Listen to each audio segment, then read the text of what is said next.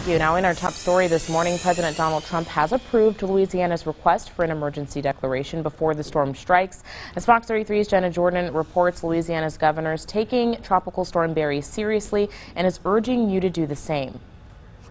Louisiana Governor John Bel Edwards planning for Tropical Storm Barry to make landfall by Saturday. This is obviously going to be a very significant weather event for a big part of Louisiana. Rivers throughout the state are already elevated, and with torrential rainfall predicted in some areas, Barry brings a significant flood risk. Whether it comes from rain or from the river, water is water, and we are encouraging everyone to take this very, very seriously. Shelters are standing by and evacuations already underway in some low-lying areas of the state. At the governor's direction, we are taking a very proactive and aggressive approach in our preparations for this storm. That approach includes mobilizing up to 3,000 National Guardsmen, many of whom are already stationed and at the ready. Edwards encourages residents to get a game plan. I always say you prepare for the worst and you pray for the best. I happen to believe in the power of prayer, and so I encourage the people around Louisiana to join their prayers to mine. Jenna Jordan,